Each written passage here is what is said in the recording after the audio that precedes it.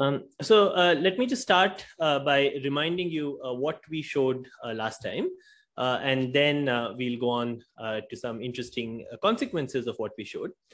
So in the last lecture, we proved a perhaps surprising result from some perspective. We pointed out that in a theory of gravity, there was a sense in which all the information about a state, so if you thought of, we were always considering, so far we've been considering global AdS, and what we proved was that if you considered some copy of global AdS, then all the information about the state is available in some small time band that's of size 0 to epsilon. Okay? This is a surprising result because in general, in a local quantum field theory, this would not be the case. In a local quantum field theory, you would have to take a Cauchy slice that ran throughout the bulk, and you might have been able to argue in some sense that the information was available in a time that was as large as the light crossing time of AdS. But when you start having black holes and start having redshift, that time classically goes to infinity.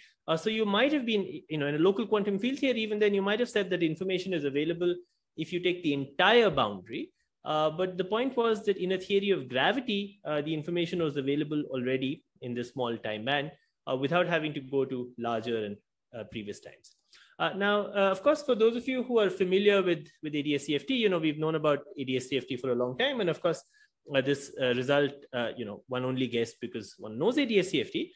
So from the point of view of AdS-CFT, this result is, in some sense, kind of obvious because AdS-CFT tells us that, not only information is available, in fact, in less than a time band, it tells us there's a CFT that lives on the boundary, and that CFT knows about the entire state in the bulk just on a single time slice. So you don't even have to take a time band, you just take a single time slice.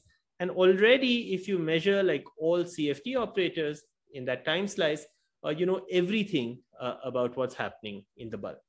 And it's important that this is the statement of AdS-CFT. Sometimes, and I want to say when, we study AdS-CFT and we study correlation functions, we sometimes say, we'll specify data on the boundary of AdS and then we'll solve some partial differential equations to come inside. But, that is something that works even without gravity. The surprising part of AdS-CFT, the surprising information theoretic part of AdS-CFT is that at a single time slice, the boundary has information about all of the bulk.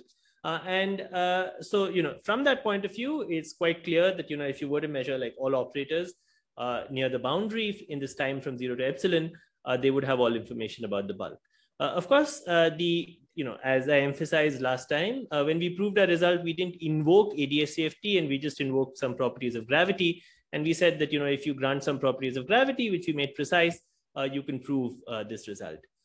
So what I want to do today is that, it might have seemed that in the last lecture, we were making these arguments about operator algebras and von Neumann algebras. And, the whole thing might have seemed a little bit abstract or, slightly formal.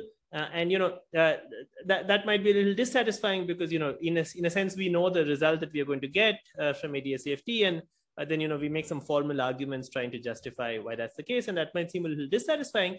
And so what I want to do today is I want to explain that this is not a formal result, but that this is something which one can really test. Not really test in an experiment, but test at least in terms of a thought experiment, in that if one just considers low energy effective field theory, these effects that we described last time have a concrete consequence. Okay? So I want to consider the following setup. Which is similar to the setup last time, but I'll make some simplifications. So let's go back to global AdS. And in global AdS, we have some state. Okay, so maybe there's some state of some particles. You can see these green particles inside. So there's some state, there's some excitation that lives in the middle of global AdS. And near the boundary of AdS, we have some observers who live near the boundary of AdS. So there are some astrophysicists who live here. Okay. So we have some astrophysicists, and there's actually a group of astrophysicists. So they live in not on one part of the boundary, but they have detectors, or they have a group of friends who surrounds the entire boundary. But these astrophysicists, on one hand, are much more powerful than Earth-based astrophysicists because they can measure, I mean, as we'll see, they'll have to measure like Planck scale fluctuations because they'll have to use quantum gravity effects. So, even if you can't do it in real life, we are free to give these astrophysicists the power to do this in this thought experiment. But they have an important limitation.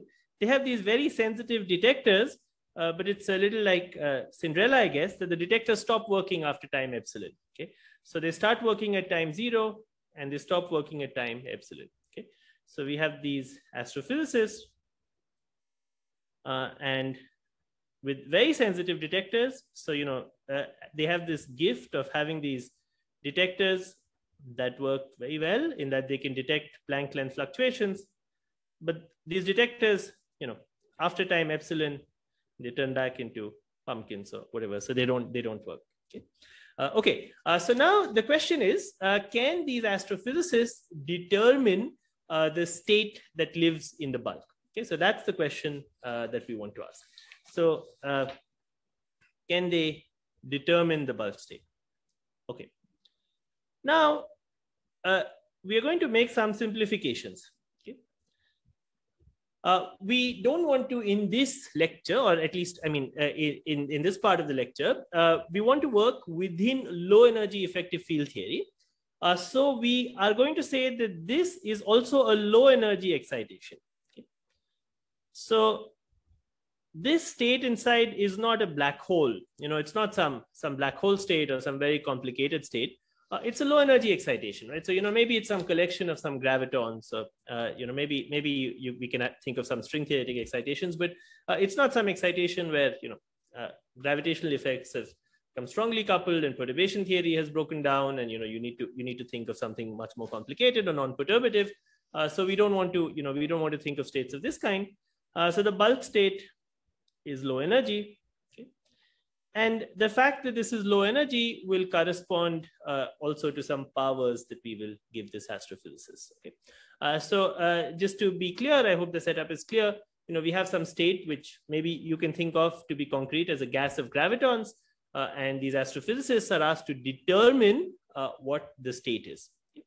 And they're told ahead of time that it's not a very complicated state. Okay. In fact, we should make this a little bit precise. It's important to make this precise because even in local quantum field theories, there is no such thing as an absolutely, as a localized state which has no high energy components. You can easily check that if you act with a unitary that's strictly localized, that has compact support, just by the uncertainty principle, it will have some support on arbitrarily high Fourier components. And so we don't want to demand that the state has no high energy components, but rather we want to demand the following. Let me just try and make it precise. Let's call this state G. So this is the global state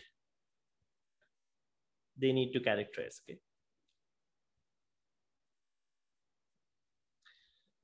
And what they're told ahead of time is the following, that they're given, they said, that there's some UV cutoff, which is much below the Planck scale, but they're told the following. Okay. So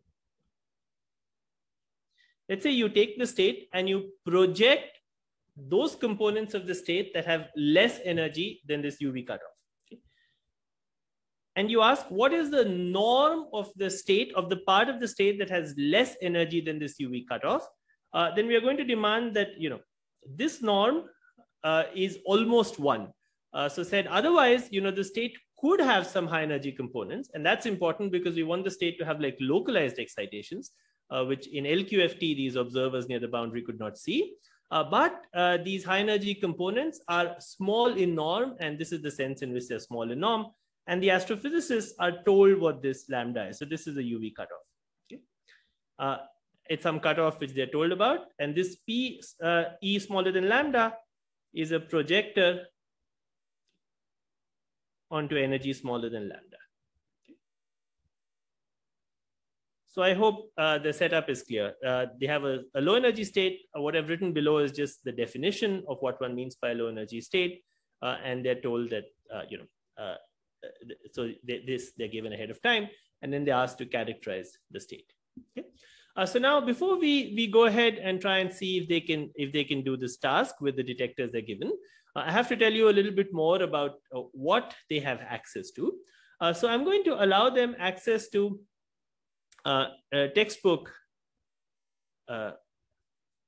quantum mechanics abilities. Okay, so let me remind you, what are we allowed to do when we first learn quantum mechanics, right? If you first learn the Stern-Gerlach experiment and you think of some particles operating in a magnetic field, what is it that you're allowed to do with those particles? So there are always two things that you're allowed to do. The first is that you're allowed to maybe turn on some magnetic fields and rotate the particles, and that corresponds to some unitary transformation of the state. Okay? So that's always something that you're allowed to do. And the second thing you're allowed to do that, when we discuss quantum mechanics, is you're allowed to make measurements. Okay? So those are the only two abilities we are going to give these observers. Okay?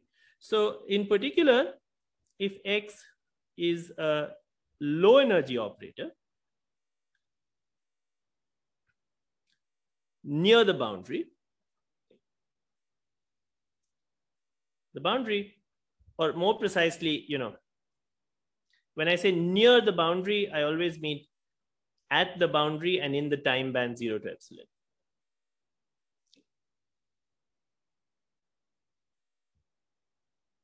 Zero to epsilon. Okay.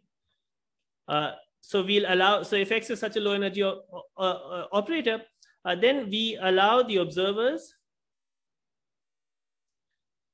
to act with e to the ijx. Okay, so this is a unitary. Remember, as we emphasized last time, you're never allowed to act with a Hermitian operator. Okay, if you're allowed to act with Hermitian operators, you could do many remarkable things even in just quantum mechanics, but you're never allowed to act with a Hermitian operator. But we are going to allow them to act with a unitary operator, which is u is equal to e to the ijx. Okay.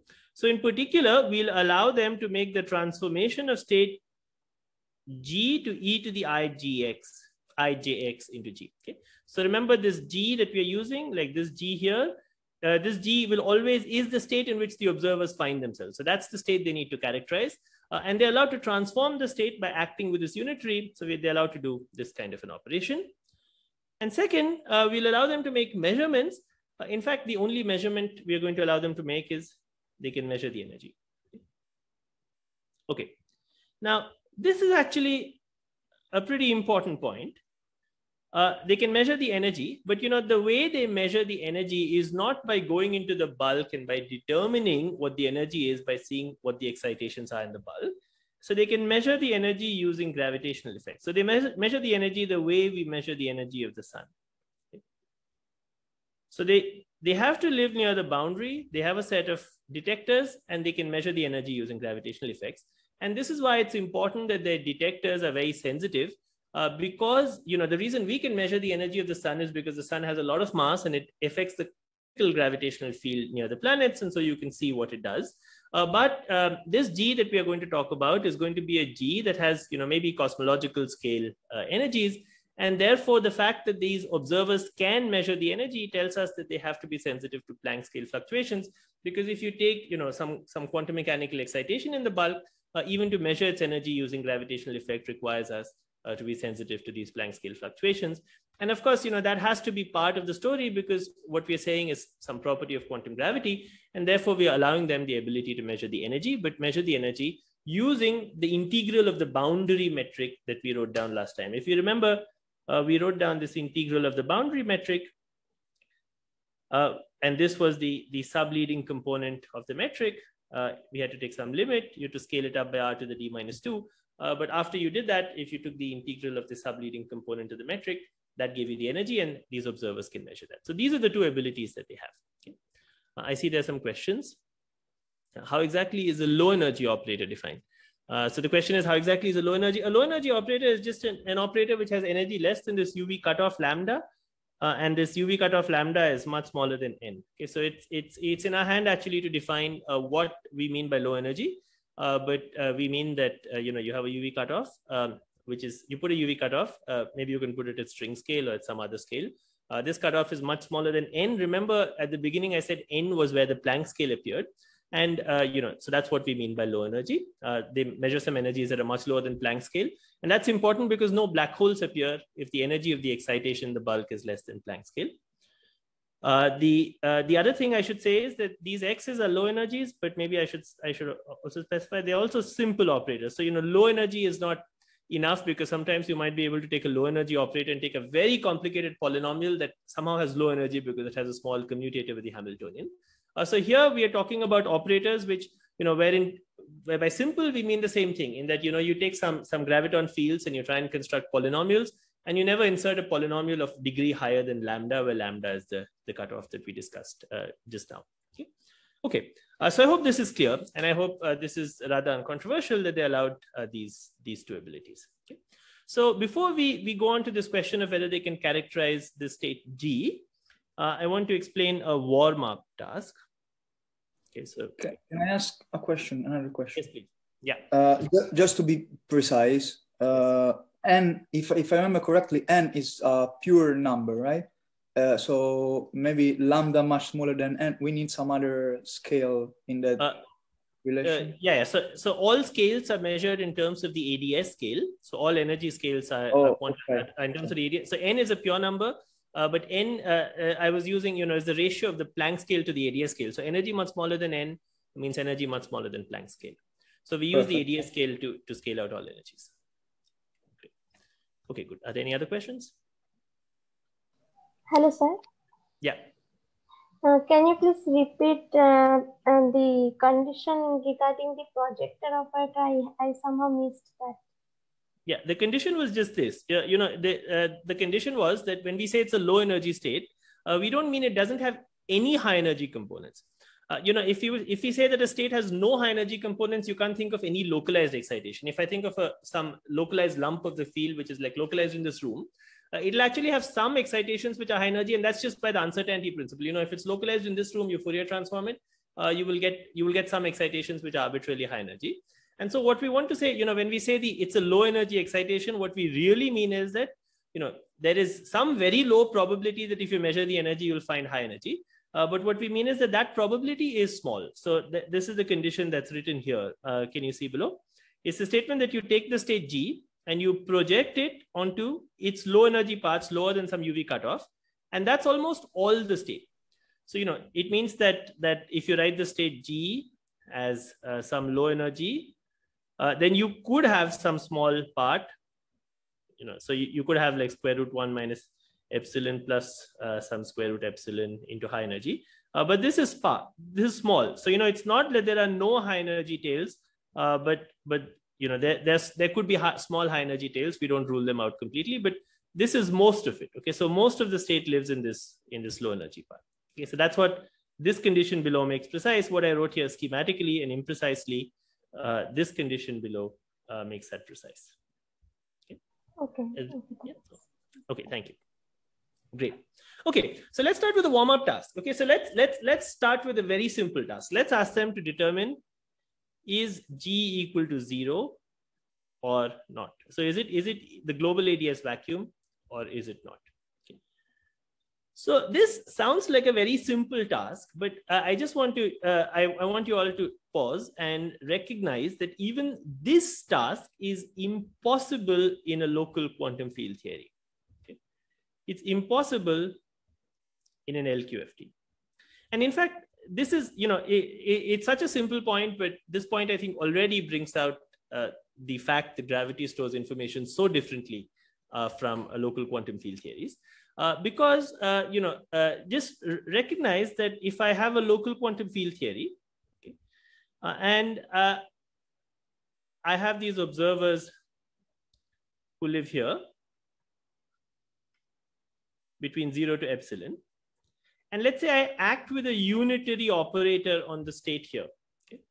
So in an LQFT, all correlators in this time band are unchanged in an LQFT. Okay. What that means is that if you consider this unitary operator U, if you consider the state, then this is exactly the same in an LQFT, okay, where X is any operator near the boundary. Okay. I want to emphasize that this is actually, and this is an important fact. And the reason this is an important fact is because, remember we talk, I'm sure all of you have heard so much discussion of entanglement in the vacuum, right? So you often talk about the entanglement in a local quantum field theory of different parts of space with each other when the entire state is in the vacuum. Okay? And sometimes, people also write papers trying to talk about the same quantity in AdS. And in a local quantum field theory, it's something that makes sense. And the reason it makes sense is because of this, is because, when you talk about entanglement in the vacuum, there is some sense in which there is information which is separate here in this green region, and there's some information which is separate in the middle of AdS. And if you were to act with a unitary operator in the middle of AdS, you can't determine it in the green region. And therefore, you can meaningfully talk about the entanglement of the green part of the slice with the rest of AdS, because they contain different amounts of information, and there's a sense in which the space factorizes. Okay, and we can talk about this already in when the state is the vacuum.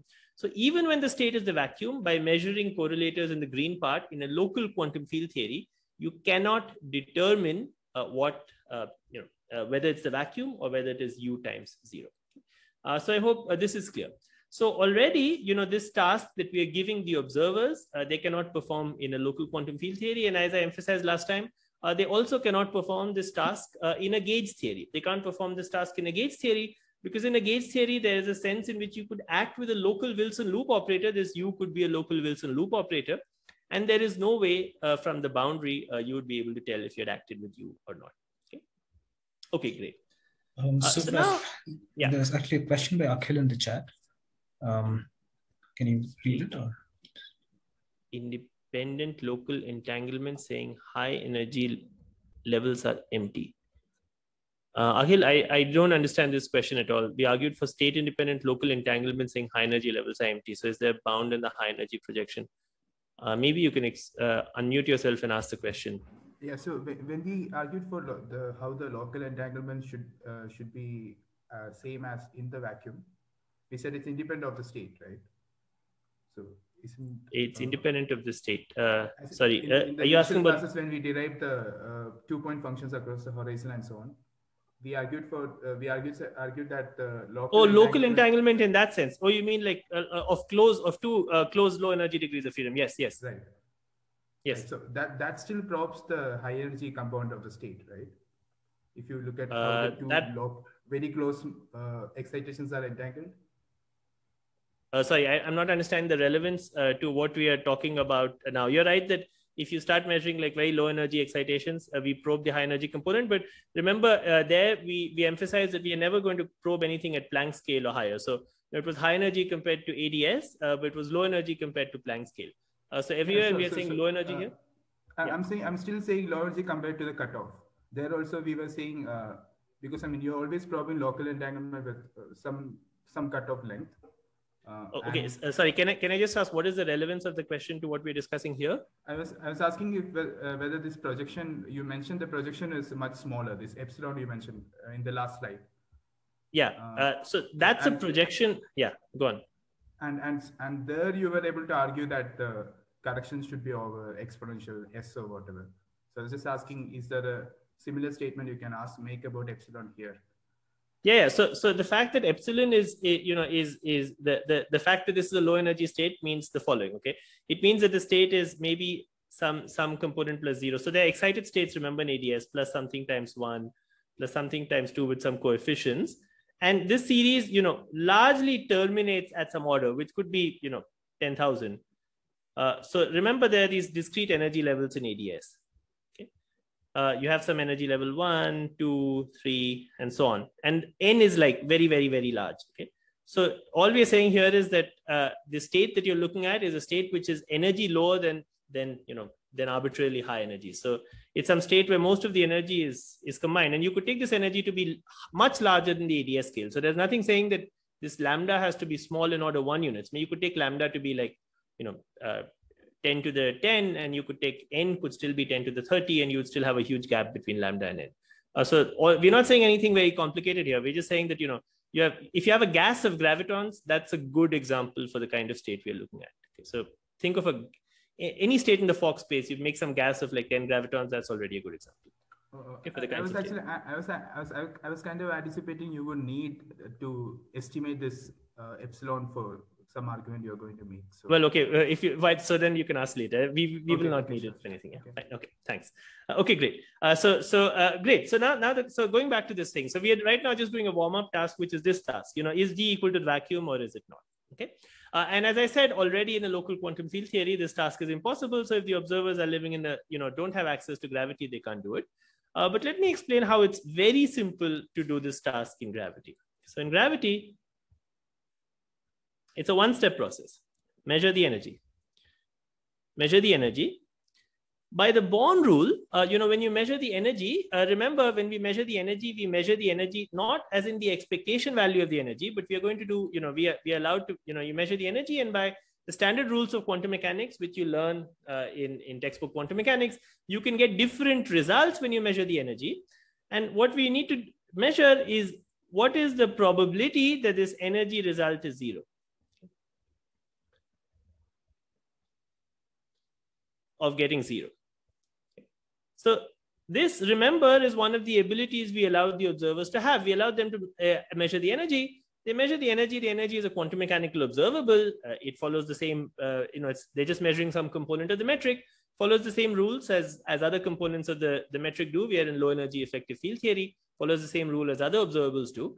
And they just need to determine the probability that they get 0. And what is this probability? You see, this probability is what we discussed last time. It's again, this is just, this is just the Born rule. This probability is given by the projector on the vacuum and the expectation of that projector in the state G. But remember, the vacuum in global AdS is unique. And therefore, this expression that we have here is just mod of 0G squared. So if this is 1, if 1, then G is equal to 0. Okay. And if it's not, otherwise G is not 0. So notice, and I want to emphasize, this is such a simple example, but this already brings out the fact that the observers can distinguish, between G, between 0 and what you might have thought was a local unitary acting on 0. So you might have thought, I'll act with some local operator that will act in the middle of AdS. But in fact, the operator that you're acting with is not going to be really localized. As we discussed, there's no such thing as a gauge invariant local operator in the theory of gravity. And in fact, you can see that from the fact that these observers, just by measuring the energy and determining the probability of getting 0, can distinguish between these states, which was impossible in a local quantum field theory. Okay?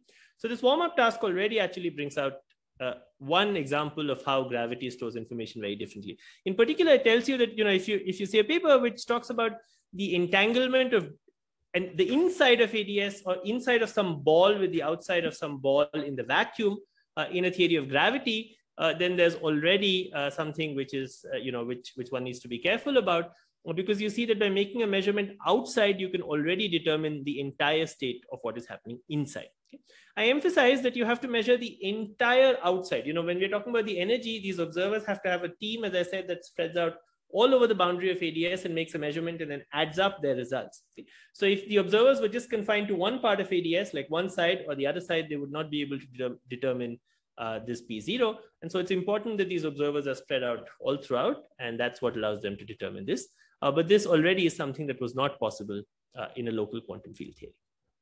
Okay, let's do a second warm-up task for fun. So, sometimes you might have said, well, okay, fine, you did this, which was different in gravity, but you cheated. You cheated because, you took a state 0, this vacuum state, which is uniquely characterized by some conserved charge. There's some conserved charge, which is the energy. And the energy, uniquely characterizes the state, and we know you can measure charges, and that's why, you were able to determine that the state was 0. But let me give you a harder task. Okay, so let's take a second warm-up task. So let's take a second task. So let X be one of these simple low energy Hermitian operators. Okay, so a simple low energy Hermitian operator near the boundary. Okay, and let me introduce the notation which I'll use for the rest of this lecture, which is that x is x acting on 0. Okay? I emphasize that we don't allow the observers to actually act with x on 0, but this is just use of language, x acting on 0. But this is what we'll call the state x. Okay? Now we already discussed the action of such operators in some detail, and in fact this is a very general class of states. It's a very general class of states and already gives you a basis for all these low energy states in the theory. Okay? That's because, as we emphasized, there's this version of this Riech-Leader theorem, which is if you take an Hermitian operator near the boundary, and remember by near the boundary, I always mean at boundary and in time band 0 to epsilon. I keep saying near the boundary because you could do the same thing morally, as I said, by working at time 0 and going out a little bit into the bulk. But whenever I say near boundary, you should always mentally substitute if I forget to say that what we really mean is you take an operator at the boundary in this time band. And as we emphasize, this set of states already forms a basis for the entire Hilbert space. So it's a rather general set of states. Because we've made a restriction to Hermitian operators here, we actually cannot get all low energy states. And we'll come back to that in a minute, because when we proved this Riech-Leader theorem, we actually said if you take the set of all low energy simple operators near the boundary, you can generate all low energy states in the Hilbert space. But here we are restricting to Hermitian operators. And so you only get a basis, you don't get all states. But fine, X could be one such state. And this X in particular could be some gas of gravitons in the bulk or some such general state. And now we'll ask the observers to determine is G equal to X, okay, or not. Okay. So they now need to determine if the state that they live in, if it's equal to the state X, some state X, which you give them, or if it's not. Okay. And this is different a little bit from the previous example because X is not necessarily characterized by a conserved charge. So it's not characterized by a conserved charge. And so in that sense, this state, you might have thought that this is a harder problem that they need to do. And of course, needless to say, in an LQFT, this is impossible. X and UX, or let me call it U bulk X, are indistinguishable. Where by U bulk X, I mean some unitary operator that acts in the middle of AdS, which is separated space-like from the time band from 0 to epsilon. So these are indistinguishable. Okay. So needless to say, this task is also impossible in a local quantum field theory, but we are now going to explain how these observers can do this in a theory of gravity. Okay. So we have to follow the following two-step process. So first, you act with e to the I jx. So this is one of the operations that was allowed, right? And then, so in gravity, they follow the following two-step process and then measure energy and determine the probability that you get 0. Okay. So first you make a manipulation and then measure the energy.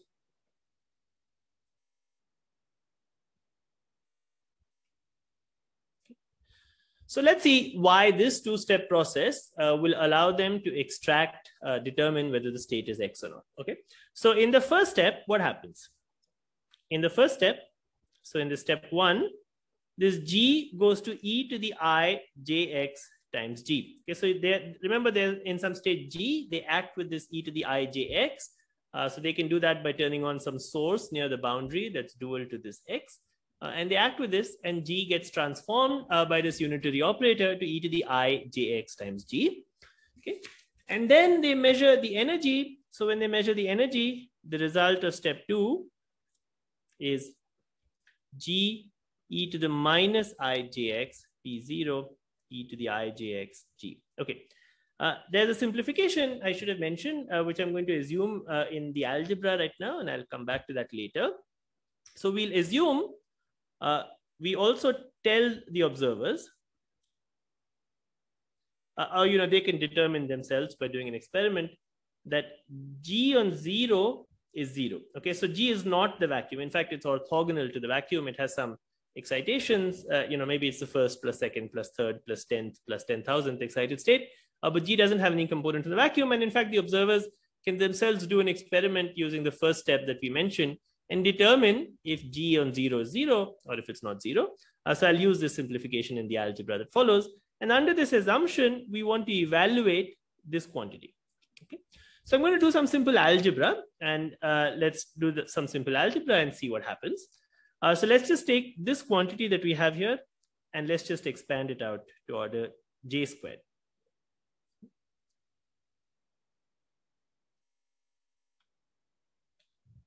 So here's the quantity we want to expand, and I'm just going to expand it out to J squared. So it's totally straightforward.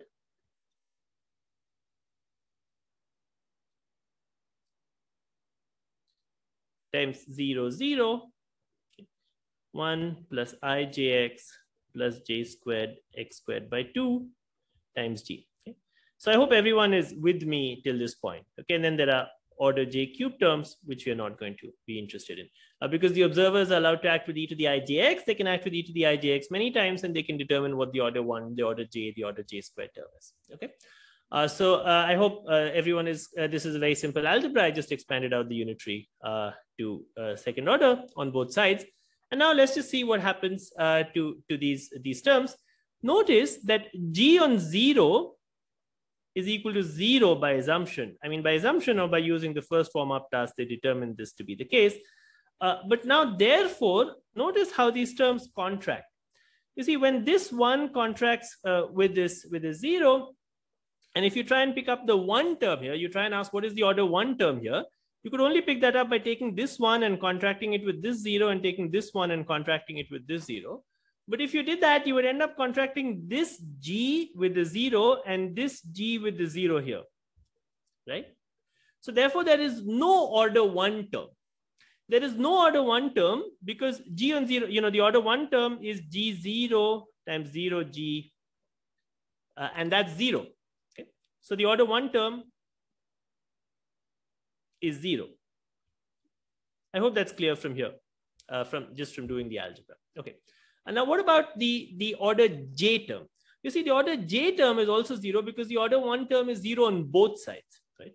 So you see, you can't get an order j term because if you try to pick up the j term from here, you would get a non-zero term from this contraction. But if you picked up an order j term from here, you would have to pick up an order 1 term from this part. And that's not possible because, if the 1 hits the 0 and you hit the g on the other side, you're going to get 0. Okay. So the order j term, which actually, looks like jx times 0 times minus I times 0g plus some Hermitian conjugate, this is also 0 because of this expression that appears here. Okay. So the first term that appears is the j squared term. What's the j squared term? The j squared term is when you contract the jx with this g here, and you contract this jx, you pick up this term from here. Notice that the j squared term does not receive a contribution from this j squared x squared and the 1 here, because once again, g on 0 is 1. Okay? So you don't need to, at the order j squared level, you don't need to worry about this j squared x squared or this j squared x squared. You only need to worry about the term, which is just g times j times x times 0 times j times x times g. And there's some factors of I that actually just cancel out. And this term is just j squared times x times gx mod squared. So this expression that we have is actually just equal to this term plus order j cube terms. So this is the final answer that we have. E0 e to the I jx on g is equal to j squared into gx mod squared plus order j cube. So you see that at order j squared, we extract immediately the overlap of g with x. So if this order j squared term, if by measuring this order j squared term, the observers find that this is 1, they know g is equal to x. Otherwise, they know it's not equal to x. Okay? So you see that by this simple two-step process, the observers in a theory of gravity can not only determine if the state is the vacuum, but they can also determine if the state is any given state produced by the action of a Hermitian operator near the boundary on the vacuum. Okay? And that follows from this very simple algebra that I have just done for you. Are there any questions here? I can take them now, and then because this actually is the key part, the rest of it is just a few details which I'll go on for. Yeah, so there's one question in the chat. He's asking if the asymptotic observers could also measure soft charges if they did exist in AdS. Yeah, so these soft charges is not a complication we need to deal with. We'll start talking about it maybe towards the end of this lecture, next lecture, because we're in global AdS. And there's, these IR effects are not there. So we don't have a sense in which they need to worry about these soft modes. There's an infrared cutoff, which is set by the AdS scale. Great. What about the case where G is not orthogonal to the vacuum? Yeah, I'll explain it in a minute. Just one minute, please. I'll come to that. Yeah. Thank you. Yeah. Is there any other question? Okay, fine. So let me go on. In fact, we almost, so now let's go back to the full task. Okay. In fact, we are almost done. We are almost done. And that's for the following reason. Actually, maybe before I go on to the full task, I should explain this part about, let me just say a few things and then I'll come to this issue of what if it's not orthogonal to vacuum. When we come to the full task, we are almost done because, if you could measure gx the whole squared for x ranging over a basis, I'll explain now why you can determine, in fact, what G is entirely. But before we go to that, one question you might have had in mind is that, X is produced by the action of some low energy operator near the boundary acting on the vacuum. We said last time that the action of low energy operators near the boundary acting on the vacuum was dense in the full Hilbert space. Can't I just directly, measure the overlap of G with any state in the Hilbert space? And that's not possible because of what I said a few minutes earlier, the fact that X is Hermitian. So X ranges only over a basis. Okay. And you can see that, right? Because you might have some state X and you might try and think of the state X plus IY, where Y is the same. It's another operator that acts near the boundary on the vacuum. And you see, if you look at X plus IY, this is indeed produced by the action of an X plus IY acting on the vacuum. And this is a simple low energy operator near the boundary. But this is not a Hermitian operator. Okay? And therefore, you might have said, why can't I act with the source which is e to the I j into X plus IY? But you're not allowed to do that because that's not a unitary operation. And we promised we'll stick to the rules of quantum mechanics where you're only allowed to act with unitary operators. And therefore, you're not directly allowed to measure the overlap of G with X plus IY. And therefore, you can only measure the overlap of G with the set of states, which is obtained by acting with Hermitian operators, which is clearly a basis. So, if you're allowed to act with X and you can get the state Y, that gives you a basis for the two-dimensional Hilbert space, but you don't get the all states in the Hilbert space. So that's one complication, which we'll have to deal with. The second complication is that, in fact, even when I said you could measure G on mod X the whole squared, I assumed in the previous slide it was asked that G was orthogonal to the vacuum. And in general, when we try and do this full task of characterizing G may not be orthogonal to the vacuum. Right? So the point is that if it is not orthogonal to the vacuum, so if it is the case that G on 0 is not equal to 0, then what the observers need to do is they need to act with some preliminary unitary U, which takes G to UG, so that this new state is orthogonal to the vacuum. Okay. Now, why is it? How can you construct such a preliminary unitary? It's in fact not hard to see, and if you look at the references, you can see how to construct such a unitary. But let me just try and physically motivate why it's very easy to construct such unitary. You see, if you just think of the state as characterized in low energy effective field theory, you would have thought that, you know, there are local degrees of freedom that live in all places. Of course, I've explained to you that in gravity, the situation is more complicated. But, you know, there are within the low energy approximation, within the quantum field theory, the Fock space approximation, there are degrees, simple harmonic degrees of freedom you can extract from local regions of the Hilbert space. And because you can extract these simple harmonic degrees of freedom from local regions of the Hilbert space, you can act with local unitaries that maybe act on only one part of the boundary or maybe act on only another part of the boundary. And all you need to do to make two states orthogonal is rotate one of these degrees of freedom by the right phase so that the states become orthogonal. So, you know, making states orthogonal is actually very easy. It's very easy because almost anything you do, you know, you just take one qubit and you rotate it, you'll get something that's orthogonal. Or, you know, you add some energy, you put some excitations in one place, and you'll get a state that's orthogonal to any other given state. So you can show, in fact, that it's always possible to find some local unitary operator made out of the same near boundary operators, so that if G on 0 was not 0, you can act with such an operator and make it 0. Okay? And then you know what this unitary was, and you can determine, you know, as I explained now, you can characterize the state U on G, and therefore you can back calculate also what G was in the first place. Okay.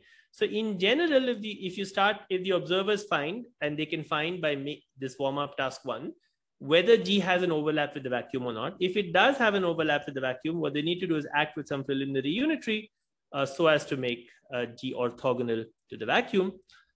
After that, so we'll assume it has been done. Okay, so I'm going to assume that this has been done. Okay. So the observers have performed this step. So that G on 0 is 0. And after this, you see, now they can measure, and I'll just call this G. Okay, so instead of talking about UG, I'll just redefine my notation to say this is G. But keep in mind that if the original G was not orthogonal to vacuum, you need to do this preparatory step. So now they can measure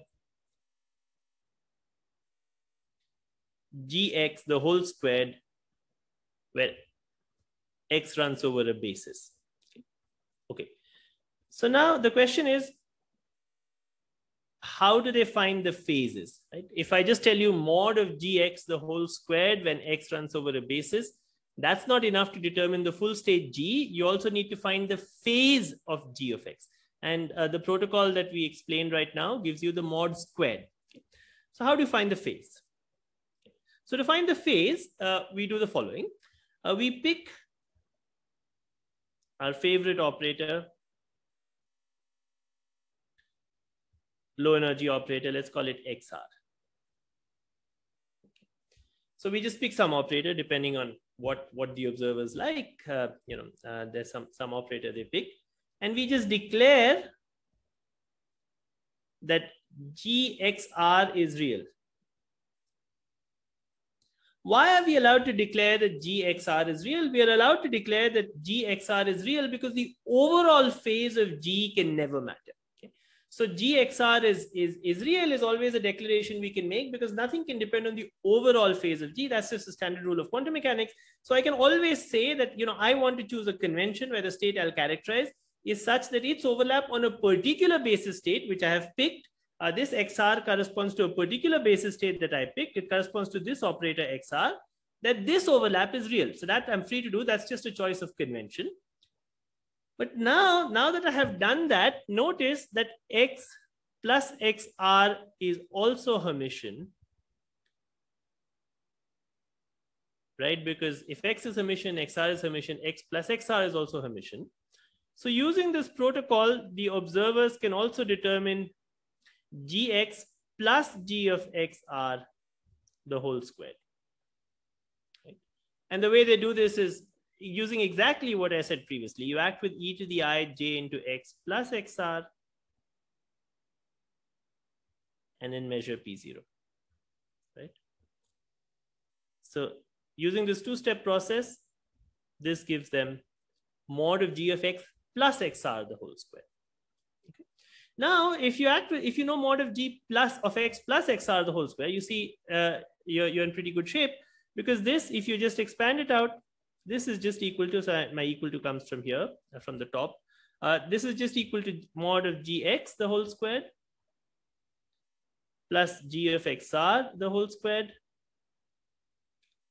Here I don't need a mod because this is real. And then this is just twice into G of XR into the real part of G of X.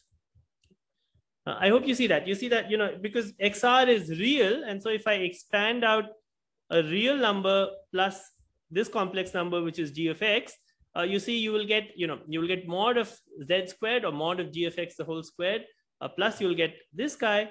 And then you will get, this times this complex conjugate and this times this complex conjugate, but this complex conjugate is the same because G of XR is just a real number. And therefore you'll get twice of G of XR times the real part of G of X. Okay. Now this can be determined.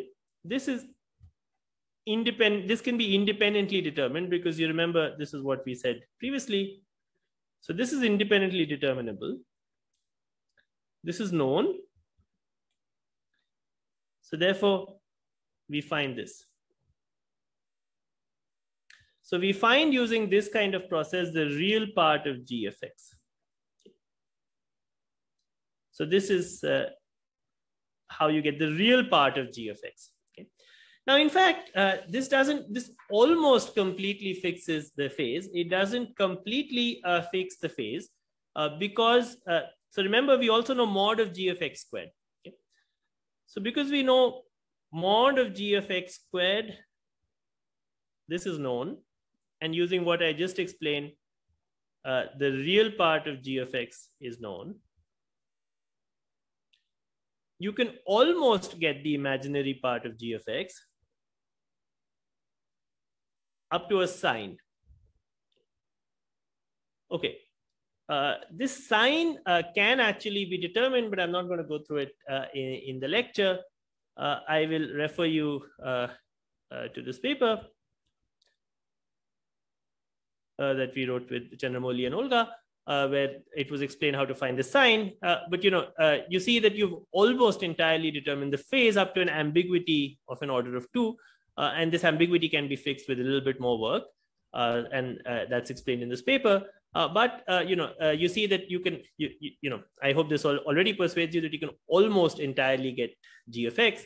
And if you do a little bit more work, you can entirely get not only the magnitude, but also the phase of G of X. Okay. So the punchline is very simple. The punchline is that, we argued that this information is, we argued that information is available in this time band from 0 to epsilon.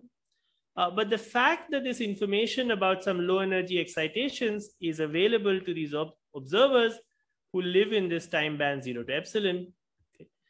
The fact that these observers who live here can determine what's happening inside is not some abstract statement within, that's based on operator algebras or some proof about von Neumann algebras. It's a very physical statement. Okay, so these observers really physically, these observers can determine the bulk state. Okay. Now, what we've proved is a result that's weaker than the result we proved last time, right? Because last time we proved a more concrete result that saying that, they could determine all states in the bulk, even if you had, arbitrary states in the bulk, and we had some argument for why the Hilbert space they could access was complete and so on. Here, we haven't done anything like that. Here, we've just said, if you have a low energy state and you're given some priors, you're already told that the state doesn't have high energy components and so on, and you have some detectors that are low energy detectors, you can determine the bulk state, provided it's a low energy state. But it's a powerful result in some sense because, there's no debate here. There's no discussion here about, are you worried about some subtle property of von Neumann algebras or anything like that. This is just something which we are doing within low energy effective field theory. So everything I said from the beginning of this lecture was entirely within the context of low energy effective field theory. And what I've shown you is that these observers can determine this bulk state using only low energy effective field theory. So this is an important point. The fact that this principle of holography of information is not just abstract, but it's really physical. Okay, Good. So I'm actually going to move on to talk about flat space next. But if there are any questions about this part, I will take them now. And then otherwise, we'll shift gears and we'll talk about flat space. In fact, this entire AdS discussion was in a sense a warm up for flat space, because in the end, we're interested in the information paradox for flat space evaporating black holes. And we were doing AdS just because, we knew what we should have got using AdS CFT. And for these kinds of toy experiments, as we just did, it's useful to have an IR cutoff. We don't have to worry, as wasn't asked in the questions, about super translations and so on, which we will have to worry about next. But before I go to all of that, if there are any questions about the AdS part, I can take them now. Otherwise, we'll go on to discuss flat space. I have a question. Yeah, go ahead. Yeah. So in order to determine this get G state, we are only asking binary questions. I mean, is it X or not? Something like that. Oh, no. So no, we're asking more. Sorry. I didn't emphasize that.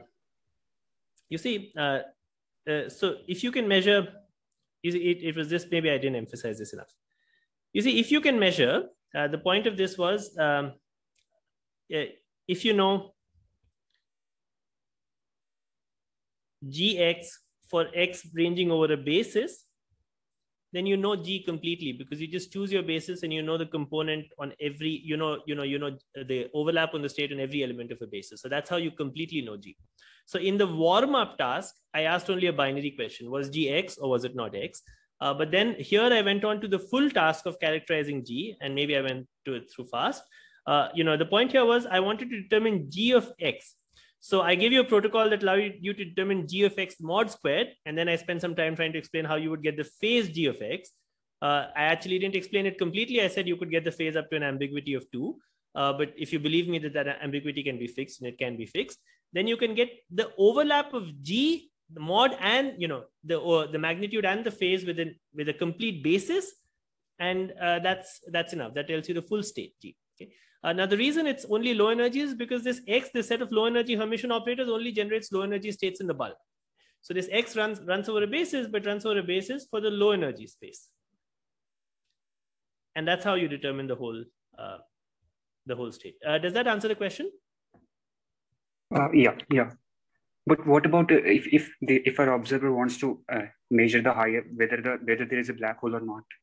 Yeah. Okay. So in principle, you could try and extend this protocol to something much more complicated. And the argument we made last time was, in principle, if you allow these observers to determine, to measure arbitrarily complicated operators, so if they could turn on these sources e to the IJX for very complicated operators, then they would also be able to determine what was happening if there was a black hole or not.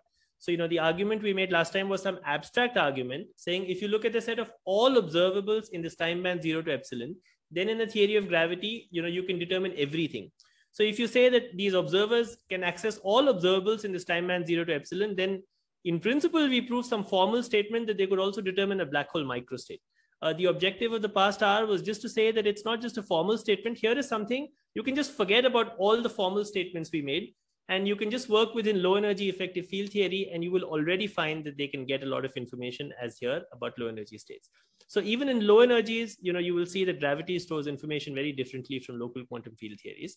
And that's something already to remember, when you see, if you see people talk about entanglement in the vacuum of the inside of a ball and the outside of a ball in the theory of gravity, and people say, oh, that should behave just the same way as local quantum field theories do, then you already see that that's not true, because, we see that even at low energies, things are different. So that was all I was saying today. Last time we proved a more powerful result using different techniques. What we used today was very simple. Yeah, it's just a verification, a fun thought experiment one can do to see that what we're doing makes sense. Okay, yeah, thanks. Okay, that's great. Are there any other questions? Yeah, sorry, I'm still confused about the second warm-up problem. So yes. There we were trying to find whether G is X or not, right? Correct. And what you said is that all we need to do is measure the coefficient of J square. Yes. Right. But the coefficient of J square is just G. It's an overlap between G and X, right? Correct. So if that coefficient is 1, then G is X. Otherwise, it's G is not X. Oh, so the only two possibilities are not 1 and 0. It can be in between, right? Yeah, it could be infinity. So the observers actually will determine the overlap of G and X, which is better than determining whether it's X or not. So if it's half, if there's a half component on X, they will determine that as well. So they can determine the overlap of G with X. You're right. They can answer more than the binary question using this protocol, not just 1 and 0. So they could have got the answer half, and then they would have said, okay, they will give you that answer. They will say, it has an overlap. So in principle, they can say that G is almost like the state X, but not completely. And so on. Absolutely, they can say that, yes, by using this protocol, yes. Yeah, okay. Yes. The reason I gave the binary task is that in the local QFT, the binary task is impossible. You can't determine anything like the overlap, because if you look at X or U bulk on X, that's completely indistinguishable. So they can't even determine if it's X or if it's orthogonal to X. In a local QFT, by acting with a bulk unitary, you can make the state orthogonal to X. And you can't, there's no way you can determine that. But by measuring this energy at infinity, you can see this. So, this is kind of making this point about how the fact that you can measure the energy at infinity is so powerful. And it's already evident in low energy effective field theory. Yeah, thank you. Okay, great. Fine. Okay, great. So let's go on to talk about flat space. So I'm now going to shift gears and talk about flat space. Okay. So let me just remind you of some. Let's see my notes. Yeah. Let me just remind you of some basic things, some geometric preliminaries about flat space. I don't think we'll have time to do much more other than just recap some simple geometric preliminaries. So what are the kinds of space-times that we are going to discuss? I'm actually going to have to make some simplifications. I'm going to have to immediately specify to specialize to 4 dimensions. Perhaps not for anything I'll say maybe even 4 I'll say in today's lecture. So I'm going to have to specialize to 4 dimensions, and that's because there's been a lot of developments in our understanding of how gravity works in flat space, but a lot of those developments have been specific to 4 dimensions. I mean, there's some people who may be on the call who've studied higher dimensional generalizations, and it's a very interesting question to study everything we are going to say here to higher dimensions. But for simplicity, for today's lecture and for tomorrow's lecture, we are going to specialize to 4 dimensions, and hopefully the lessons that we learn will generalize to higher dimensions as well. And I'll try and explain why we think that should be the case. But everything precise we'll do will be in 4 dimensions. So in 4 dimensions, and in 4 dimensions is interesting because of course it is our world. So, it's not like 4 dimensions is in some uninteresting corner of the parameter space. And so we want to consider space-times that have the property that they're asymptotically flat. Okay? And when we say they're asymptotically flat, we mean the following. We mean that the metric goes to this.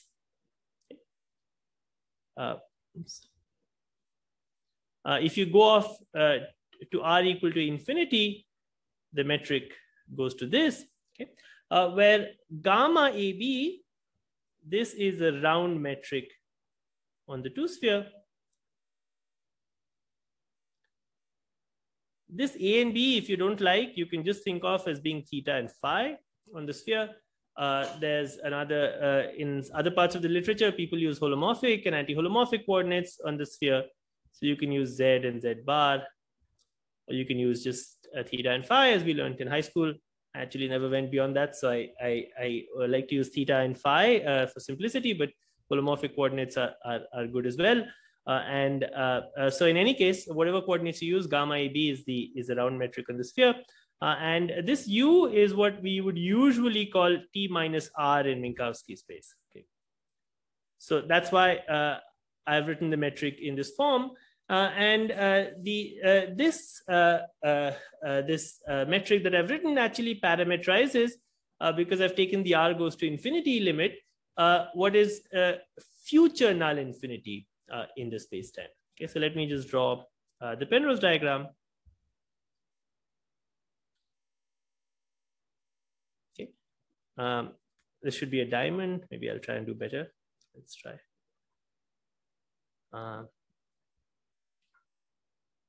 Okay, I can't do better. Anyway, so please imagine this is a diamond and excuse my poor drawing skills. This space we are parameterizing is here. Is this region? Sorry. So the coordinate system we've written down is good for this part of null infinity. This is u goes to plus infinity. This is u goes to minus infinity. Okay. And at every point in this Penrose diagram, we have a two sphere. And of course, R is the usual R on the Penrose diagram. Okay. So this is Scri plus. This future null infinity is, as usual, denoted by Scri plus. And there is a sense in which you can talk about the past of future null infinity, which is the region here, which is u goes to minus infinity. And this past of null infinity, we will denote by Scri plus minus with this minus here. Everything we say about future null infinity, there is a parallel statement that one can make for past null infinity. So these coordinates that I've written down are called retarded Bondi coordinates. There's an analogous set of coordinates where you could talk about advanced coordinates, and then those would be good for specifying, for describing physics on past null infinity. Similarly, on past null infinity, there is a future of past null infinity, which is sometimes called I minus plus. But I want to emphasize just one thing. I'm sure all of you have seen this Penrose diagram, but one thing that's perhaps not always emphasized is that that this fields at the future of past null infinity are not continuous and do not continuously go over to fields at future null infinity. Okay, so fields here at this point, when I write here, are not continuous. So, we are going to make some statements which are going to be true for future null infinity. And you should be careful that this coordinate system that we have stops at the past boundary of future null infinity when past boundary is given by I plus minus, and things don't just smoothly carry over into past null infinity. Past null infinity and future null infinity are separate. And the connection between them is this blow up of spatial infinity, which we're not going to talk about. Okay. Okay, great. So that is one thing I wanted to say just about the Penrose diagram and the coordinates. Let me say, right, and maybe a good reference to see all of this. I'm going to go through, I'm only going to say some things that are relevant for us. A good reference to read more about this is Strominger's lecture notes on the infrared structure of gauge theories and gravity. In particular, Strominger will explain nicely in the beginning of those lecture notes why fields at the future boundary of past null infinity are not the same as fields at the past boundary of future null infinity, why you need to distinguish I minus plus from I plus minus, and that you can see very simply just by taking the fields of a moving point charge and by saying that those limits are not the same. Okay? So there's a sense in which past null infinity is different, and it has to be different because that's a different Hilbert space and a different Fock space, as we'll say, and future null infinity is different. Okay. Okay. Very good. Okay, let me say one more thing about this Penrose diagram. In the GR literature, it's often, well, maybe just here. In the GR literature, it's, people often say this Penrose diagram defines non-black hole spacetimes. Okay? When in our discussion, we are going to assume that even if you have black holes which are formed in the bulk, the black holes evaporate always. And so this describes also black hole spacetimes. And that's because for us, we're going to assume that black holes evaporate.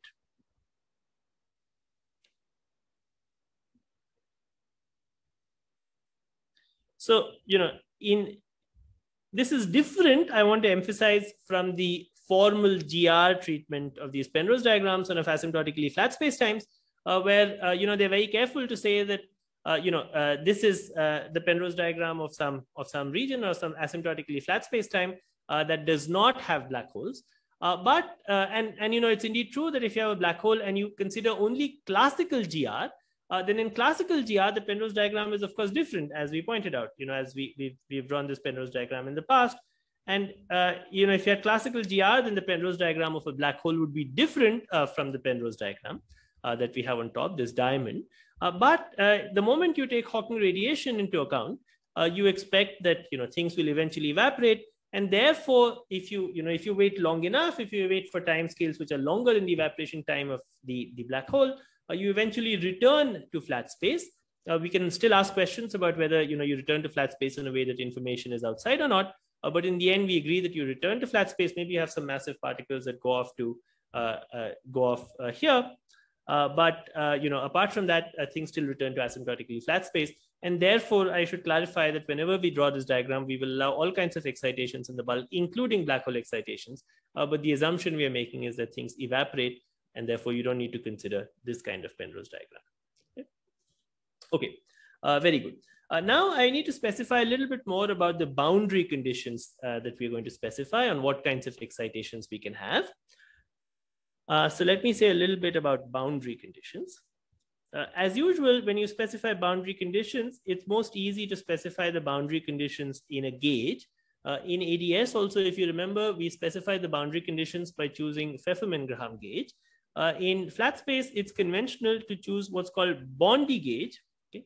And Bondi gauge is chosen by saying that GRR and GRA, remember these are two sphere directions, is just 0 all the time. Okay? So it was 0 in the leading asymptotically flat space term, but we're just going to say that, whatever fluctuation you have, you choose gauge or you make a change of coordinates so that GRR and GRA are always 0. And you can always do this by making a coordinate change. So even if you have some fluctuation that takes you away from the metric, you choose a new radial coordinate, make some transformation in the sphere so that these things become 0. And then there's another condition you need to fix because you need to have 4 conditions.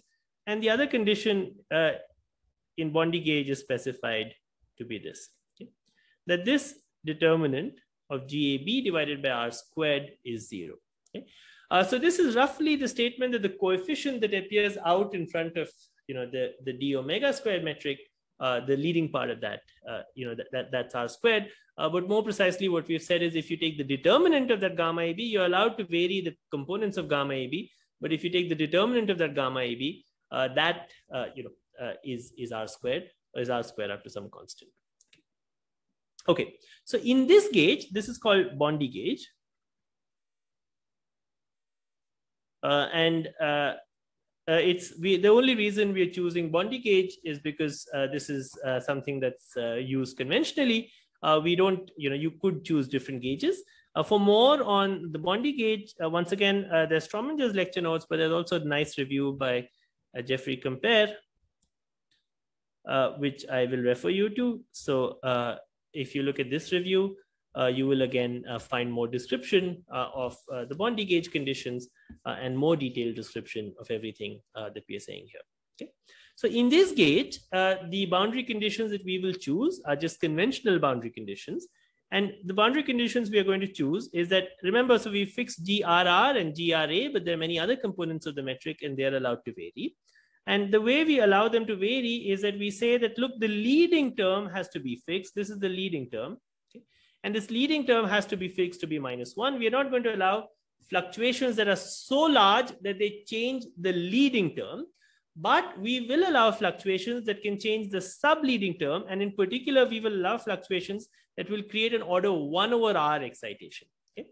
Once again, the choice of these boundary conditions is basically made so that you don't choose boundary conditions that are too restrictive so that you kill radiation or you kill interesting bulk states. But you don't make boundary conditions that are so liberal that you allow excitations which destroy the asymptotic structure, and then you can't say much about the physics. Okay, so that's where this choice of boundary conditions comes from, and a lot of effort and time has been spent on trying to understand what are the right boundary conditions to use. We are just using the boundary conditions that are conventionally chosen to define asymptotically flat spacetimes, and this is the condition on GUU. There's a similar condition on GUR, which is chosen to be this, and then there are conditions on metric components which go along the sphere. In fact, this is order 1, so GUA is order 1, and we allow GAB. Remember, the leading term is fixed to be R square into gamma AB, and then we allow an order R fluctuation. Okay, so these are the boundary conditions that we allow for allowed fluctuations. There's an analog of this in AdS as well. Remember, when we said we were working with AdS, we said we'll work with normalizable boundary conditions. There it was pretty simple to specify what those boundary conditions were. We just said, you go to Pfefferman-Graham gauge and then you specify that the fields die off to 0. Here we have to be a little bit more careful but these are conventional boundary conditions that are chosen for asymptotically flat spacetimes. Okay. In fact, once again, I want to emphasize that, well, let me just write one more thing and then I'll say a little bit more. So you can ask, what are the set of spacetimes that are consistent with these boundary conditions? And the general set of spacetimes you can find is this. Okay. So this is the leading term. The term I'm writing right now is just the leading Minkowski space term. Plus, you can have twice m over r. This, remember, the GUU component was allowed to have a 1 over r fluctuation. The GAB component, remember, was allowed to have an r fluctuation. Remember, notice that even though this looks like it's large, it's smaller compared to this, which is r squared. Okay. And then you find that this component, the UA component, is in fact fixed in terms of the AB component to be this. And this in fact comes from demanding, making some, putting some demands on the Weil tensor. And I'm going to refer you to exercise 10 of Strominger's lecture notes. The fact that the UA component is fixed in terms of the AB component comes basically by ensuring that the Weil tensor has certain fall-off properties at infinity. So we want asymptotically flat spacetimes to have a Weil tensor that behaves correctly. If you do that, then you find that the UA component is fixed. So you might have thought that there was another independent component that you could write here, but you can't if you want, if you put boundary conditions, not only the ones I demanded previously, but also conditions on the Weil tensor. And so you find that you have this CAB and you have this M. And then of course, there are other components you can write down, which I haven't written down. And so this expansion is only valid at large R. And if you start going to smaller and smaller R or somewhere in the bulk, the metric could be arbitrarily complicated. In fact, you could continue this expansion itself to subleading components in R, but we will not need that. Okay. Okay. Let me just specify a little bit, explain a little bit what these components that we have written down are. This component CAB is called the shear. It's called the shear, and notice that it must be symmetric. It must be symmetric because it's multiplying omega A times omega B, so there's no anti-symmetric part. And you can check that the Bondi gauge condition forces it also to be traceless. Okay. So it's a 2×2 tensor, which is symmetric and traceless. So it has two independent components.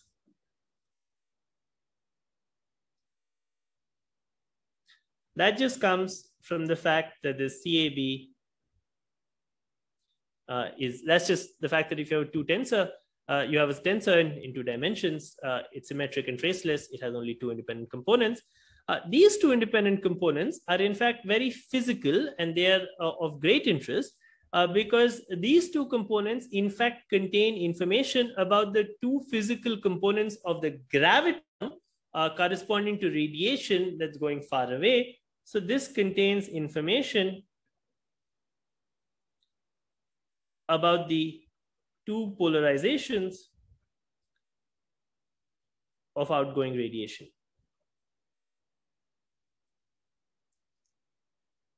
So the fact that you have two components here, we know you have gravitons, you have gravity waves. These gravity waves can have two possible polarizations, and these two possible polarizations, the information about their amplitudes lives inside this CAB. In fact, it's often convenient not to talk about CAB directly, but to talk about what's called NAB, which you will hear often. And this NAB is called the Bondi news. Okay. So NAB is called the Bondi news, and it's convenient often to talk of NAB rather than CAB, but you could also speak in terms of CAB. Okay. I should have emphasized, of course, that CAB, M, NAB, they're all functions of U and omega.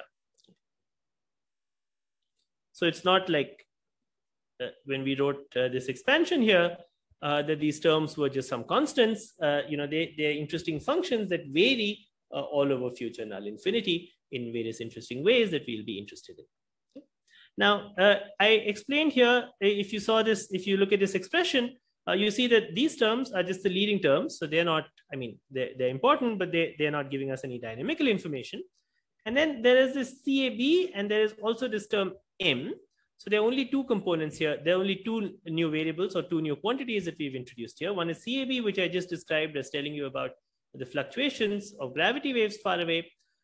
And then there's this M, and this M is called the Bondi mass aspect. Okay.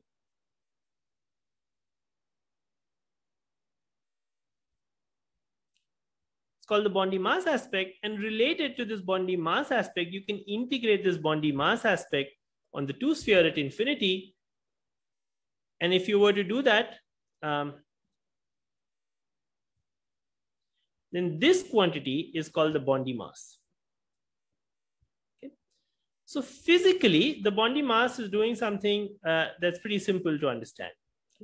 The Bondi mass, notice, is now only a function of u.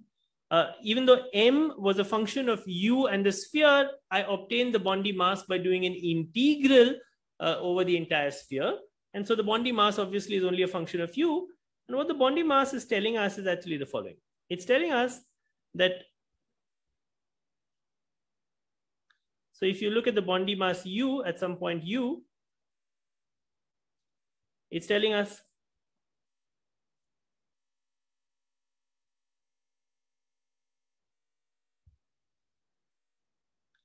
how much mass remains to be radiated. Okay, how much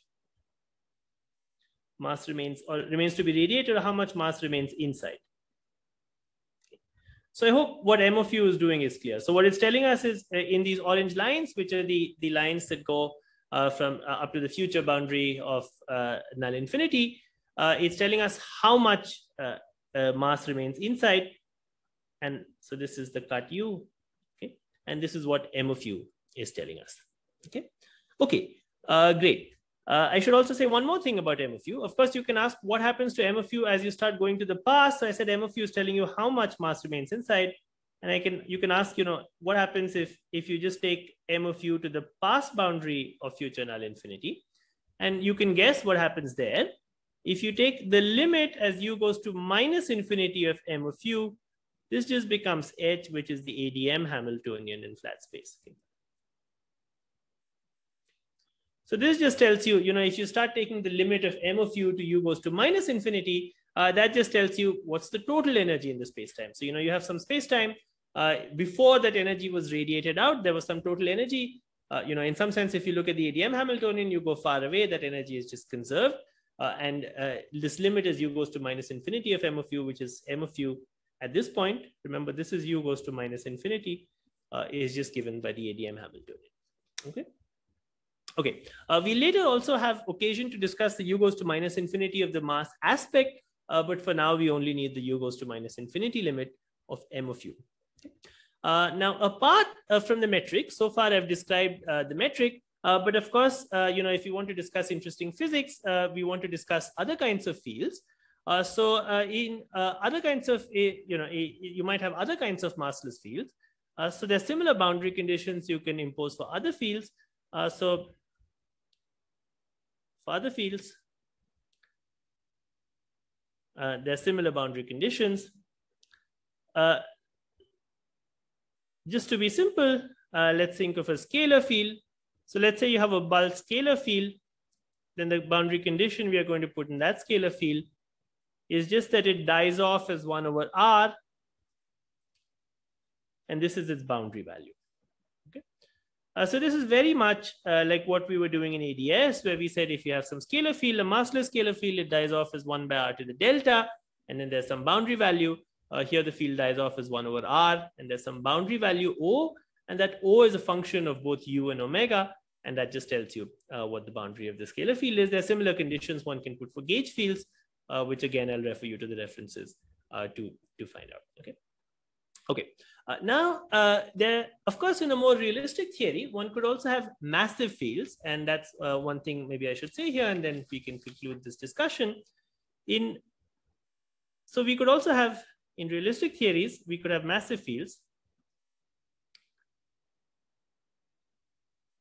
But we will not actually be able to discuss in the lectures today and tomorrow anything to do with massive fields.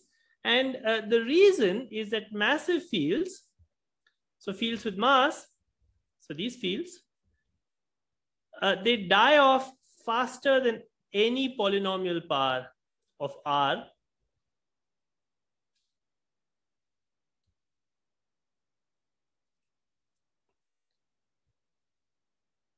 as we approach future null infinity. Again, similarly, at past null infinity. Okay? So massive fields, in fact, are well described at future time-like and past time-like infinity. Okay? So there's a sense in which if you look at massive particles, they never reach scri plus or scri minus, but they come from past time-like infinity, which is the small I minus, and they go to scri plus. So massive field, if you plot the world line of some massive particle, it does something of this kind. Okay? It starts from here and it goes up here. And so massive fields do not have a good description at either scri plus or scri minus. And in what we're going to talk about, we're going to talk a lot about scri plus and equivalently about scri minus. And so we will actually not have so much to say about massive particles because massive particles just don't appear at scri plus. Okay? Now you might have thought that this is a significant, this is a significant concession that we are only going to talk about massless fields. But in fact, because the objective of what we're going to say is to discuss black holes, this is not such a significant concession, because if we take a very large black hole, okay, so consider a very large black hole,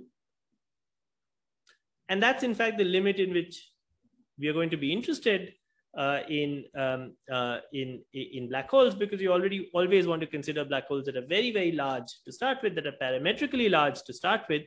Then most of its radiation is in massless particles. Okay. And that's because it just doesn't radiate particles which are massive, because the temperature of the black hole, remember, is 1 over the radius up to some constants. And provided this radius, this temperature is smaller than the mass of the smallest particle, the black hole effectively does not radiate in massive particles at all. And therefore, it is still a good thing, or it still gives you a fair amount of information to talk about massless particles. That being said, it would be very nice, to extend everything that we're going to say in the next lecture, also to discuss massive particles. But even though we'll only discuss massless particles, we'll find that we'll have to reduce over the set of massive particles. That might still be a useful description for black holes for this reason, and that is that a very large black hole for most of its lifetime simply doesn't radiate massive particles. Okay, so actually we are out of time, and so this is a good place to stop here. Let me just recap everything I said about flat space. In fact, I haven't said anything that's not already available in the standard literature. Let me just remind you what I said. I'll go back to the old badly drawn Penrose diagram, maybe. So I said, we are talking about flat space. We have this parameterization of flat space in terms of these Bondi coordinates. And we have said that the leading part of this flat space is just Minkowski. In the bulk, we allow all kinds of fluctuations, but then we put some boundary conditions on those fluctuations. I specified what those boundary conditions were. That was here. You can parameterize the fluctuations of the metric in terms of what's called the shear and in terms of what's called the Bondi mass. The shear, in fact, is what tells you about the dynamical components of the graviton. In fact, more commonly than the shear, it's the Bondi news that's discussed that tells you about the radiation that goes out. And then there is another component which is constrained, which we'll discuss tomorrow, which is the Bondi mass aspect, and its integral, which is the Bondi mass, which tells you how much mass remains here. And that controls another component of the metric. Similarly, for other massless fields, there are other boundary conditions you can put. And we are not going to discuss massive particles in this discussion in tomorrow's lecture. So I'll stop here and we can see if there are questions. Yeah, actually, there's a raised hand, maybe. Yeah, sure, go on, yeah, I got a quick question, and I think it's clear from this slide, but if we see this Minkowski space as a closed quantum system or something, what is exactly meant by mass radiating away to infinity? You're right. You should think of Minkowski space as being a closed system. And so, if you think of evolution on Cauchy slices, you see Cauchy slices always start and end at space-like infinity. So Cauchy slice always does this. So if you think of evolution, the evolution is unitary along slices that do something like this. Okay. So it is a closed system, and if you do time evolution and you keep track of this, these slices always go off here. They always end. They don't end at null infinity. And so they appear here, but there's a sense in which it is useful to talk about radiation. That's a lot of this terminology, a lot of this formalism was developed to understand gravitational waves, and it is useful to talk about gravitational radiation in that if you had an observer somewhere here, how much radiation would if you're observers and we see some event that happened in the past, how much radiation would cross us at a given time, and that's where that's why all of these things are related to gravitational wave radiation. But you're right that in the description that we are talking about, we'd like to talk in terms of Cauchy slices. In terms of Cauchy slices, all of null infinity, all of future null infinity is in fact like a limit of the Cauchy slice. So the state of the field, so all of future null infinity gives you, it's like a limit of these Cauchy slices that are tending up and up. And so in a local quantum field here, you need to specify the state of fields on all of null infinity to tell you the state.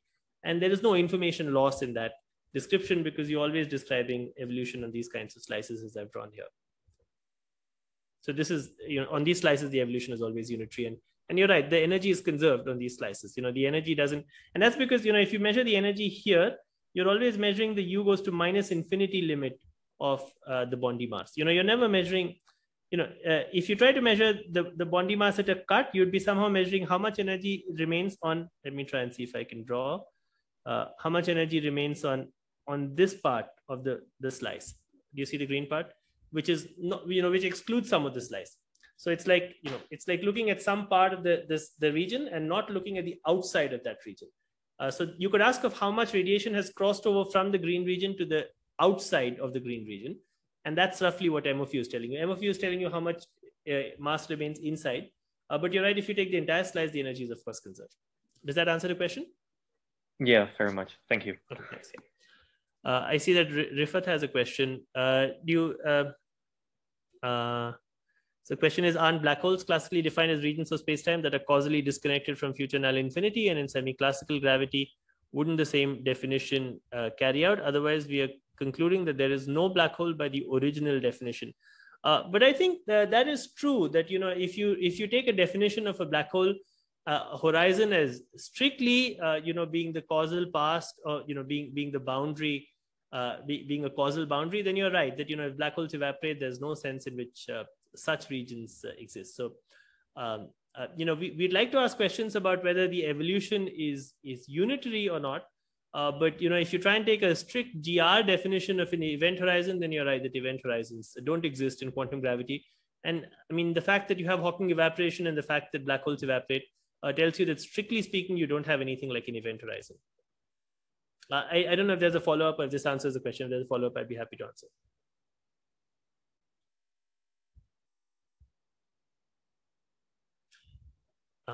Yeah, so just to say once again, there's a sense, of course, in which you have objects where you have black hole formation, but to characterize a black hole in a theory of quantum gravity, you would not be able to characterize it by using a strict mathematical definition of an event horizon, because clearly, since once black holes evaporate, you don't have that notion any longer.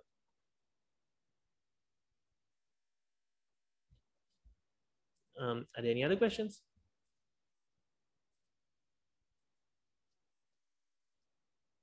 There are no raised hands also, right? Sorry, is there a question? Yeah. Yeah, I got another question, and maybe I asked it yesterday in the tutorial with Chandra Muli as well, but I'm a bit confused with the principle of holography. What, for example, a bulk observer would observe. So if we have some observer who's living inside the space-time, yeah. Yeah, I mean, I think we're getting to this, but I'm just out of interest. What Yeah, actually, I'm not sure we'll get to that. If the question you're asking is, does the observer observe the observer, does the observer observe the observer? So, all of these things we're talking about where, you're right that in general, if you want to ask questions about gravity in a cosmological setting, you need to go, the standard framework of quantum mechanics is defined so that you have a notion of an observer and there's a system that the observer is separate from. In what we talked about here, like these astrophysicists, we talked about, the astrophysicists were measuring some state, maybe the first diagram I drew. They were measuring some state, but they were not trying to measure themselves. So there's some sense in which they're able to measure the interior of AdS, but they are separate from the interior of AdS. If that is a question, I mean, maybe we'll have a little bit more to say about it when we discuss infalling observers and black holes. But that's really not a question that we have a good framework to answer, because everything that we said here, when we said you make a measurement, or when we say you act with a unitary, in principle, that always, when you talk about making a measurement, the understanding of measurement is, you entangle the system with some pointer, with some detector, and then you have decoherence. And that's what you mean by making a measurement. But in a cosmological setting, you live in one universe and there's no really good description of what one means by making a measurement or what one means by, acting with unitaries and so on. So there must be some sense in which all of these things are approximately well-defined. So there must be some sense in which, if you set up some AdS on the tabletop or set up some approximate AdS, there's a sense in which you could be external to it and you could make measurements. But you could also ask a deeper question about, what does it mean for an observer who's part of the system to make measurements? And that's actually a very good question to which I think we don't actually have a good answer, because the framework of quantum mechanics is not developed to do that. So in what we're doing here, we're just taking some, textbook quantum mechanics interpretation where we have some observers who can measure what's happening inside AdS or what's happening inside flat space and can somehow separate themselves from what's happening. But you could ask if they can really separate themselves, and maybe later we'll discuss this issue of state-dependent operators and whether that has a role, but there's no very clear or clean answer to that question. And that's because I think, quantum mechanics was not developed with such pictures in mind, where we asked questions of what happens to a system if we measure it from the inside rather than measuring it from the outside. That's a very hard and a very interesting question, but, we're just going to use the standard rules of quantum mechanics, where we'll say the observers can somehow separate themselves and measure the rest of the system. I don't know if that's very satisfactory, but that's the best answer. Yeah. Yeah. So just is it then that you're saying, for example, that an observer in a bulk spacetime can, at least we don't know at the moment, but can never determine whether a black hole evaporates unitarily or something? Yeah. Or, yeah, go on, please. Yeah. Just let me say one more thing before that. The moment you have quantum mechanics, you already, for instance, need a notion of identically prepared systems, right? Because when we talked about measurements here, we talked about expectation values. So when you discuss a correlator, you're talking about expectation values, or we talked about probabilities here. So if you wanted to test if black hole evaporation was unitary, you would never be able to do it with one black hole. Because with one black hole, you would measure some correlators, but you would never be able to get information, because even in simple quantum mechanical systems, you can't get information by doing one measurement. So if you want to test if black hole evaporation is unitary, you will have to have a sense in which, you create some black holes in some, or you have some condensed matter system or something that simulates a black hole. You can prepare it in identical states, and then you can make measurements. So that's the only sense in which you can even ask that question. You see, you have to have in these frameworks a sense of being able to be external, having access to identically prepared systems, and so on.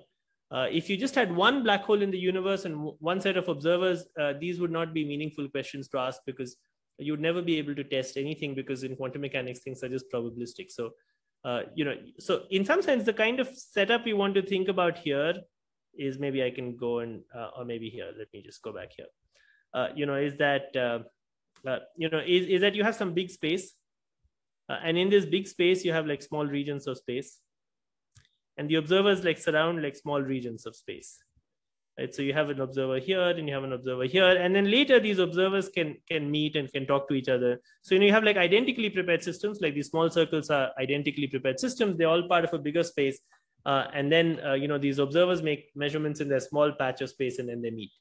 But if that doesn't work, then the entire language that we have of describing measurements and physics doesn't work. I mean, we'll have to refine that. So we somehow are assuming that will work. There's a sense in which you can say we're all part of a bigger space, and these smaller circles might have black holes or might have other excitations, but they're all embedded in a bigger space, and therefore we can talk of these observers who live in the bigger space who are external to these smaller spaces. Right, thank you. Very clear. Yes, thanks.